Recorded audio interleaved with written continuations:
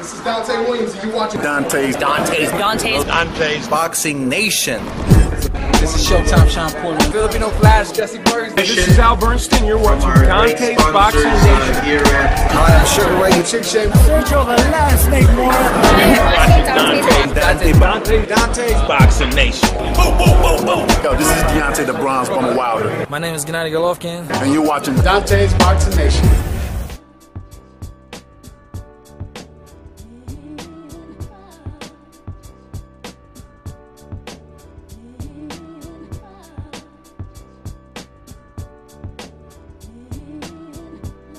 Dante's Boxing Nation, what's going on, guys? You know, this is almost unprecedented when you think about it. Ever since Golovkin fought Kell Brook, there have been a number of professional boxers and trainers that have been criticizing Gennady Golovkin's performance. Despite Gennady Golovkin getting a 5th round TKO over Kell Brook. So the latest person to say something about Gennady Golovkin's performance is ERROL SPENCE trainer James. Now James, who's a former fighter as well, he had some very interesting things to say about Gennady Golovkin and ERROL SPENCE versus Gennady Golovkin, which surprised me when I read the article. Let me go ahead and quote what James had to say to Ring TV. Quote, "I said he would be too fast. He exposed Triple G. ERROL would knock them both out. He spars with heavyweights and cruiserweights every day. I do have to talk to Spence about it, and I believe he will beat Golovkin with skill, power, and speed. But it's up to him to actually take the fight." End quote. Now let me tell you something, guys. When I first read this article, just reading the headline, I was assuming that ERROL Spence trainer, he was saying, you know, if hypothetically ERROL Spence were to fight Gennady Golovkin, he would knock him out. I didn't know that James, ERROL Spence's trainer, he was actually considering taking the fight. That is big news. That is really, really big news. And it would be a big step. Now, I want to ask everyone this question, and I want you to be very, very honest with yourself. It doesn't matter what you type. It doesn't matter what you tell your friends. I want you to be honest in your heart when I ask you this question. If ERROL Spence and Gennady Golovkin were the exact same size in the same weight class, who would you pick to win that fight? Who would you see as the favorite going into that fight? I think if we're all being honest, at least all of us, the vast majority of us, would say that ERROL Spence wins that fight hands down. Now, of course, when you're jumping up 2 weight classes, that's a lot different. Now, and I'm not saying ERROL Spence couldn't move up 2 weight classes and beat Gennady Golovkin, because that would be more of a 50-50 fight than BROOK versus Gennady Golovkin. But let me ask you another question, because I know a lot of you guys never thought about this. Let me ask you this. How often do you hear a featherweight or a featherweight's trainer saying, "I'll knock out that welterweight champion"? Right? How often do you hear that? How often do you hear a featherweight talking about beating ERROL Spence, beating Keith Thurman, or his trainer? Have you ever heard Roman Gonzalez say he would knock out Guillermo Rigondeaux? Have you ever heard Roman Gonzalez's trainer saying he would beat or knock out Guillermo Rigondeaux? How many welterweights or middleweights have we heard say, "I would beat Andre Ward"? How many lightweights and featherweights and their trainers, how many of them are talking about knocking out Terrence Crawford? Even beating Terrence Crawford? The answer is an astounding 0, right? So those series of questions that I just presented to you guys, That should tell you something right there. That should tell you everything you need to know right there. Let me ask you another question. If Guillermo Rigondeaux were to move up 2 weight classes, let's say he moved up from 112 to 118 because he wanted to challenge the much bigger Roman Gonzalez, who would you guys favor to win that fight? You would most likely favor Guillermo Rigo to win that fight, right? He's moving up from 112 to 118, which is what, 6 pounds? You would favor Guillermo Rigo to win that fight.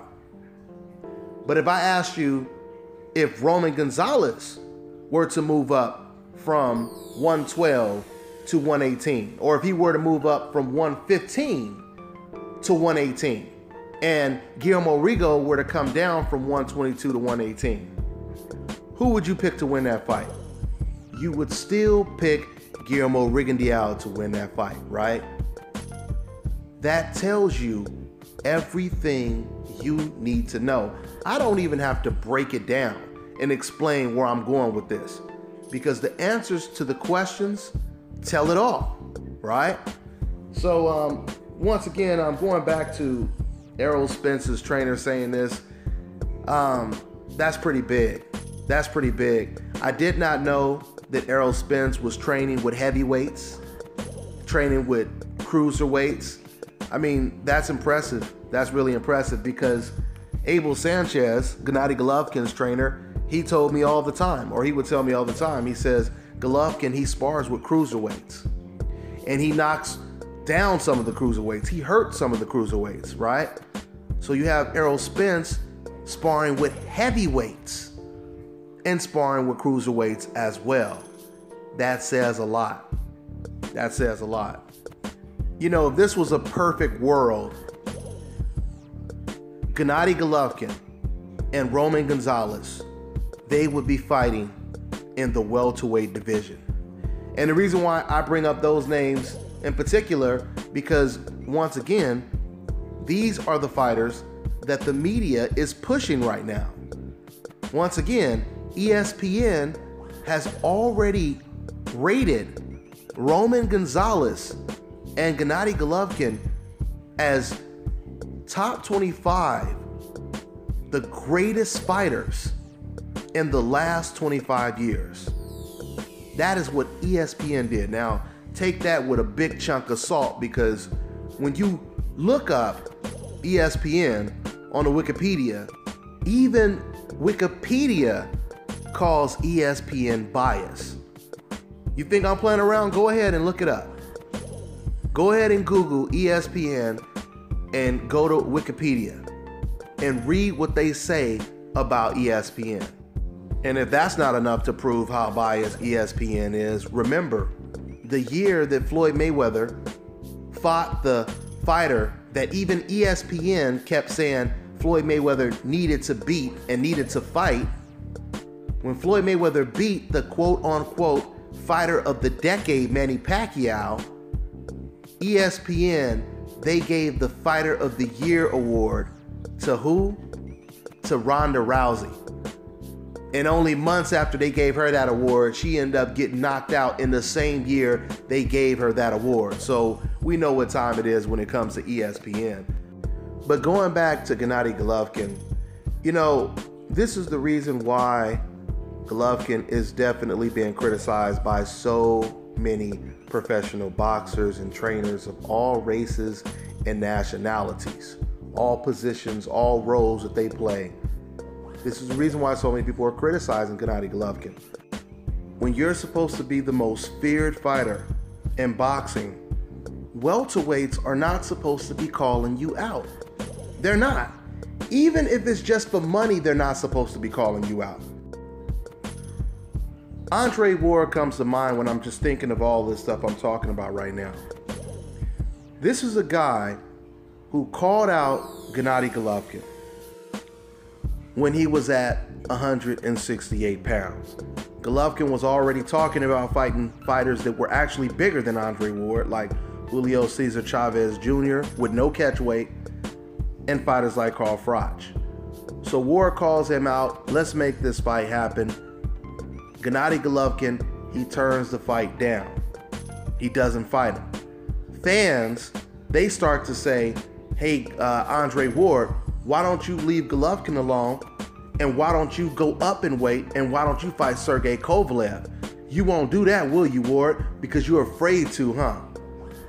Andre Ward surprises all of the fans, all of the decafs, and he does exactly what the fans and HBO asked Andre Ward to do, right? Now, going into the Kovalev fight, Andre Ward is the favorite to beat the bigger, tougher boogeyman, Sergey Kovalev. So I ask you guys another question.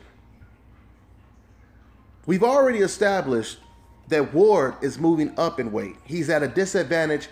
He's facing pound for pound, top 5, top 3, one of the best fighters in the world. Some people even have Sergey Kovalev as #1 pound for pound today. That's who Andre Ward is going up against. And Andre Ward is the favorite to beat Sergey Kovalev. So I want you to be honest with yourself.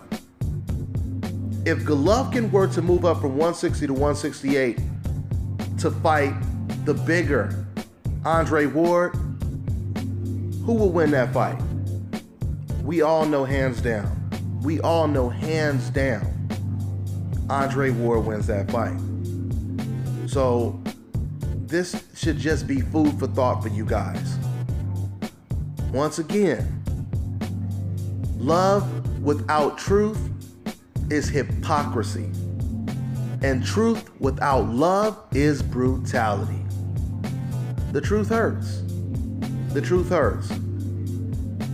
There is no way you can explain this many professional boxers and trainers criticizing one fighter, and that's Gennady Golovkin.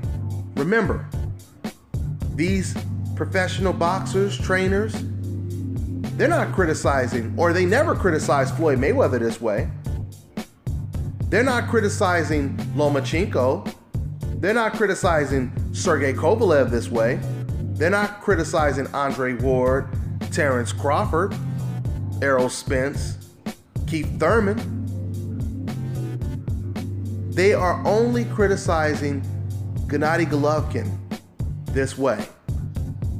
So when it comes to you decafs, have you ever wondered why it is none of the professional boxers, at least not too many of them, are agreeing with anything that you say? And 95% of them are agreeing with everything you hear me say. You know why that is? Because professional boxers and trainers, they are looking at things from a boxer's perspective. Decafs are looking at things from an emotionally attached fan's perspective. They're not basing things on what logically makes sense. They're basing things off of who they like and who they don't like. This is the reason why the only people you're really going to hear agreeing with decafs are other decafs on the internet, right? If I were to bring some of these decafs into these boxing gyms that I go to all the time, and I were to let them talk to these professional boxers the way they talk online, they would get laughed out of the gym. And that is a fact. Because it ain't no pom-poms in the boxing gyms. And that's all we have on the internet. So let's see what ERROL Spence has to say about possibly fighting against Gennady Golovkin. I truly believe ERROL Spence, he should work on getting one of these big welterweights in the ring first. If he were to beat one of those guys and then think about moving up and facing Gennady Golovkin, then, you know, it'll be a little bit different. But we'll see. We'll see what ERROL Spence has to say regards to what his trainer James said. That's all I got for now, guys. I'm on to the next one. This is Bobby, and you're watching Dante's Boxing Nation.